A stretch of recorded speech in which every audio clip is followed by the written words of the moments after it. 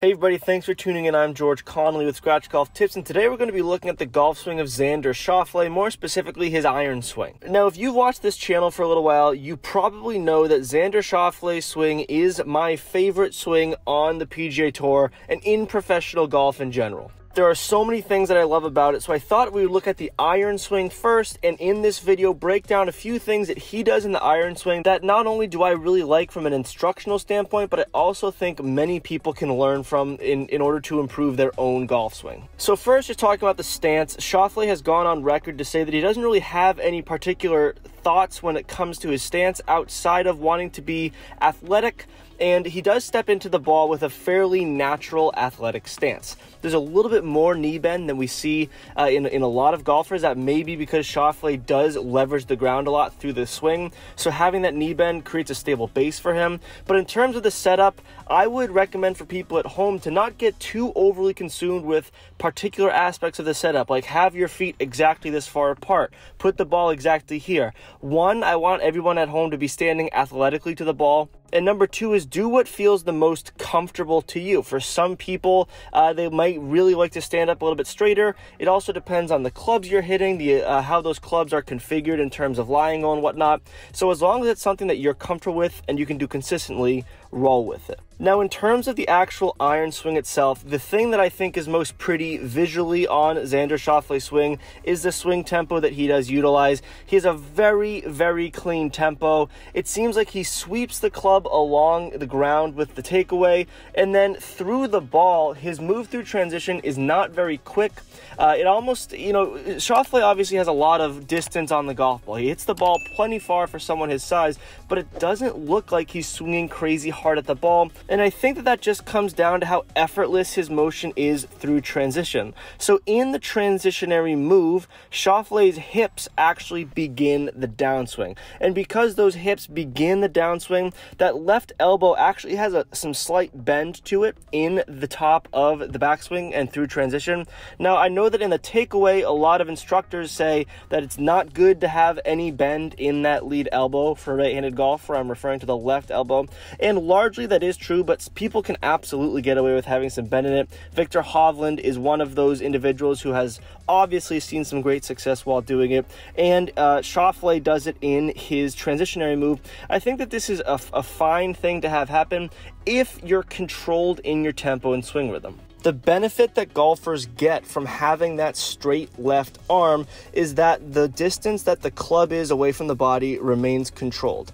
If that arm is bent, it'll bend in a little bit more or it'll straighten out. The distance that the club face is away from the body will be ever changing. And if it's ever changing, then we're going to see a natural lack of consistency in our ball striking. The reason that it works for someone like Xander Schauffele or Viktor Hovland is because they're professional golfers who spend a lot of time practicing. But if you're someone who can spend some time practicing, then having that arm kind of swing in a little bit at that top of the transitionary move, especially if your hips are beginning the downswing and you're using that rotational aspect of the lower body, then I think it's totally fine. Another aspect of the takeaway itself, aside from the tempo, is the swing width. I think Schauffele has some of the best width on tour, and when I'm speaking about swing width, I'm referring to the width of the circle at which the club travels, especially in the takeaway.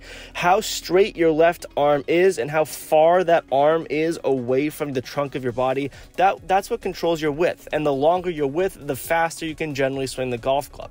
This is especially important for golfers who really can't rely on their size, as maybe someone like Dustin Johnson or Jon Rahm. They don't really need as much width in their golf swing because they're so big and strong. Schauffele is a strong guy, but he's not overly tall. I believe he's 5'10", 5'11", so that width in the golf swing is an excellent way for him to allow in some more speed and obviously in turn get some more distance behind his shots. Now let's talk about impact positioning and what Schauffele likes to feel. One of his main swing feels, and something that his coach and his father Stefan has said, is that he really likes a feeling of hammering the nail. And I think that having an impact feeling of hammering the nail is especially important when we're talking about iron play. Now, if you think about hammering a nail, you're going to come down into the nail. It's kind of awkward to be hitting upward into a nail. So you want a downward strike with that hammer and that nail. Now take that image in your mind of hammering hammering a nail and apply it to a downward strike between club and ball. In this visual, the golf club is the hammer, the ball is the nail. And whilst that club comes into the ball, having that feeling of hammering the nail, especially in your right hand as you're releasing the club,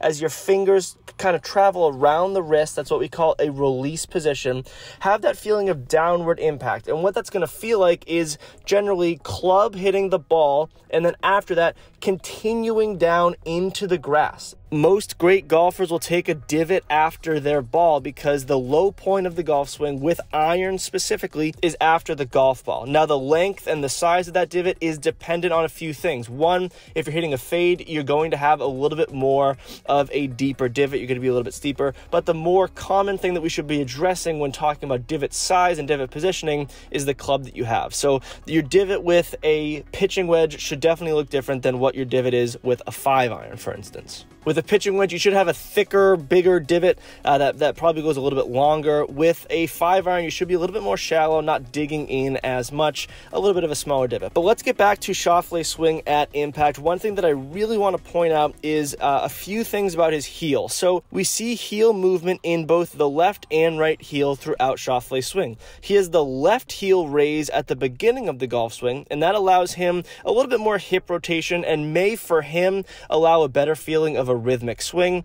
This is something that a lot of people turn to, so if this isn't something that you aren't particularly familiar with, I would invite you to at least try it on the range as you're taking the club back. Let that left heel just a little bit off the ground. Schauffele does it especially with driver to get some more speed and fluidity in the golf swing, but we'll also see him do it with iron swings as well. But in the impact positioning, his right heel comes off the ground at impact, and even right before impact, that right heel coming off the ground is a really good signifier of proper weight transfer through the ball, and proper weight transfer is obviously imperative for any great golfer. So I would encourage you to film your golf swing from a front-on angle so that the camera is pointed to your chest, and that's a good way to look at your weight transfer through the ball. It's very easy for people to be swaying and changing their spine alignment to the ground, but having that face-on camera angle can really allow you to get a better look at what you're doing rotationally and what you're doing in terms of weight transfer. I hope you've learned a thing or two about Xander Schauffele's golf swing, especially the iron swing. There's so much to like. I may make a whole other video on his driver swing because it is my favorite golf swing on tour.